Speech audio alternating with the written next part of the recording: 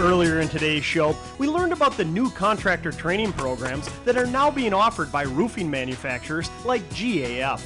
With an emphasis on workmanship, quality products, and a final inspection, select contractors can now offer industry-leading warranties. So let's meet up with our contractor, Andy Lindis, to learn more about the components that support a 50-year roofing system.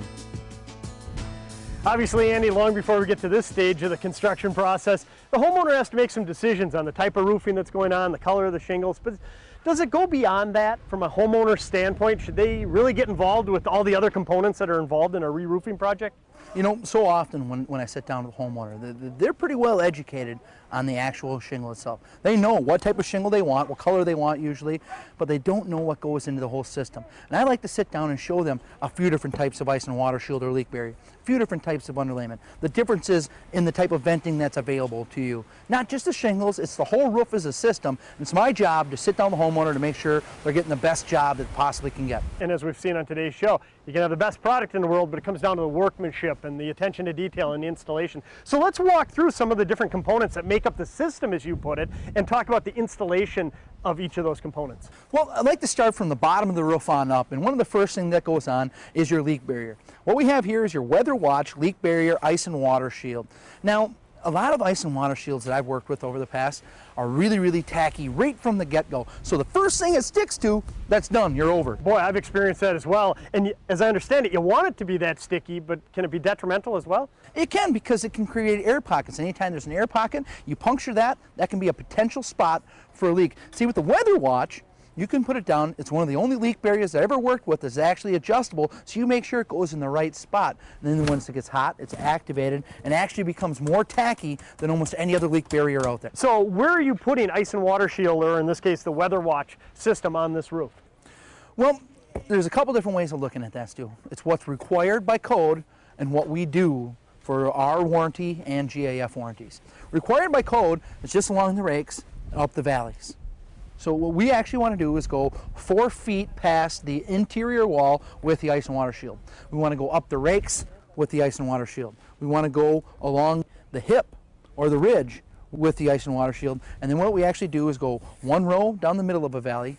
Then we put a piece of valley tin over the top of it, 1 row on each side, to ensure you have absolutely no leaking anywhere on the house. No way. So you have essentially a triple layer of protection in that valley between the 2 layers of leak barrier and the valley tin itself in there. That's never going to leak. It's never going to leak. You know, valleys are one of those spots that always tend to leak on a person's house. It's one of those areas. You got your perforations in your roof, you got the sidewall flashing, and you got your valley areas. If you can go a little bit extra in those areas to ensure that for 50 years you're never going to have to worry about that roof, you know, for a little bit extra money, it's well worth it. And you know, when I think about it, that's an area that the consumer can request. Make sure that there's adequate leak barrier product on your roof. I know in my case, I've made sure that it's on there. I've never had a problem. Okay, so that takes care of the Weather Watch, the leak barrier. What's the next product in the process? Well, you see here, we have our Tiger Paw underlayment.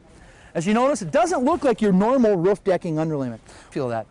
It's very hard. That is a weird. Yeah. Can you tear it? A little bit different. No, it's going to be a lot stronger than what you normally see in a house, like your 15-pound felt. So I show people, this is what a lot of roofers use. This is what you call your normal 15-pound felt. After the 15-pound felt, they came out with something a little bit better. It's like a fiberglass reinforced 30-pound felt. Again, pretty easy to tear. The problem with those felts is every time you're up there whacking away with your hammer, those hammer tackers have a tendency to tear it. Yeah, sure. They get little tears about 1 inch long. Those tears, again, can be a spot where it can leak. As you can see, this is very tough. It's not going to tear. 2, feel the back side of it here? Yeah, sure. Compared to the front side, it's actually moisture wicking. So if you have any moisture in the actual roof deck of yourself, it's going to pull that out of the house and really going to start to alleviate any type of mold problems that you could have. And I know through all the different programs that we've done over the years, moisture is the #1 enemy of a house. And so this product, again, it really shows the evolution of the industry. And so as far as installing it, you want to make sure that you have this side down, but anything else? I mean, is it grippy enough for people to walk around up on the roof? Yeah, you give that a feel there. It's going to be a lot easier to walk on than any type of the felts out there, so it's going to be safer. It may cost a little bit more money, but in the long run, you don't have to worry about the moisture in the wood, and you don't have to worry about every time you hit it with a hammer tacker, that's going to create a crack and have water inside your house. Again, workmanship and peace of mind. That's what we're talking about on today's show. Okay, that's 2 out of 5 in the Weather Watch system. What's the next step in the process? Well, there's a lot of different flashings that go into a house. I want to show you this. Where a roof meets the actual siding, we want that water to be able to come down, hits what we call our kick out, kicks it away from the house. You've been on window jobs with me before, sure, and other siding jobs. When those roofs come into that house, that's almost always where you see that rot. Yeah. I was on one house, it cost them $7,000 more because somebody didn't do a $6 part on the house. $7 grand for $6. Again, pretty easy to do. It's not something that's required by code, but it's required by us to make sure water doesn't get to the house. Again, the attention to detail is what separates roofers. It's a lot of the things that the homeowner doesn't see that saves them in the long run. And again, the homeowner, these are all products that they should be asking about, and if you're an educated consumer, you're going to know to ask these questions and make sure that your roofer uses this. Correct. Okay, so that takes care of about, what, 3 of the products out there in the system. What about venting? What are you going to do to accommodate the venting on this home? Well, there's lots of different vents you can get on a roof. There's power vents, there's those turbine vents, there's the turtle vents, a whole lot of different type of venting. My favorite, and I think the absolute best, is a ridge venting system. Again, that's where the hottest part of your roof is. That's where all the hot air is going. Why not put the vent there so it can get out of the house easily? Now, all ridge vents are not created equal. They're just not. Most of what you see comes in like little 4 or 5 foot sections. Sure, they're in a box like this and you just lay them out. The problem with those is a lot of times they don't match up properly or don't match up right, so then they start to get a little wavy, or maybe somebody tries to cheat a little bit. They're only going to be a couple inches short, so they're going to make a little bit of a gap there. It's an excellent spot for critters to get in.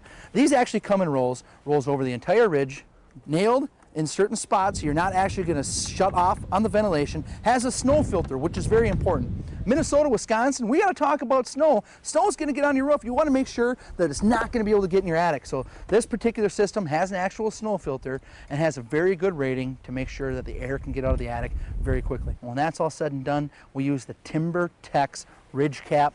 Now, if you had something that's made specifically for that reason, wouldn't you want to use it? Oh, I definitely would want it in my house, that's for sure. You can see there's perforations along the back here, so they're going to be cut to the perfect size. You're not going to see a lot of variation in that. Right along there, so the contractor doesn't even have to think about it and take time to measure, because those are all pre-measured for him. Again, a little bit more expensive than using leftover shingles, but it's going to look a lot nicer. And the trick is to install these in the opposite direction where the prevailing winds come, because the ridge cap is going to be the highest point in the roof, so it's more susceptible to wind damage than any other point.